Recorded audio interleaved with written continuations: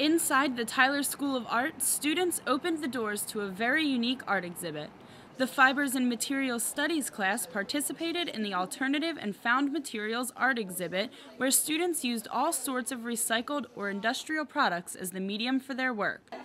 Some students were new to the idea of using recycled materials for their art, but there was no doubt that they enjoyed this unfamiliar process.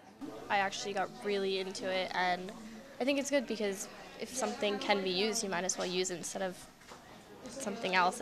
I think it's a waste. Artists used old glass bottles, cellophane wrap, and even traffic cones as the centerpiece for their designs. One student in particular chose a very uncommon material to focus her project around.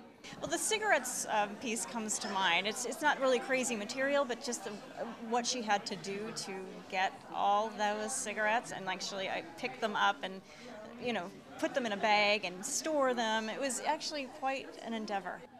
Senior Laurie Bittman is one of the many students whose work was inspired by her family and friends. I have a lot of close friends that smoke cigarettes, and I have a lot of family members and extended family that smoke cigarettes. And so I looked up the statistic, and 1,200 people die a day in America from smoking cigarettes or secondhand smoke. So I decided to collect 8,400 cigarettes for this piece.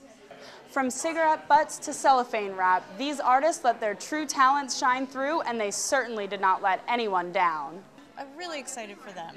They actually did. They did the project, they did the work, and they just did everything so well. I'm really proud of them. Reporting for Temple Update, I'm Rita Kraynak.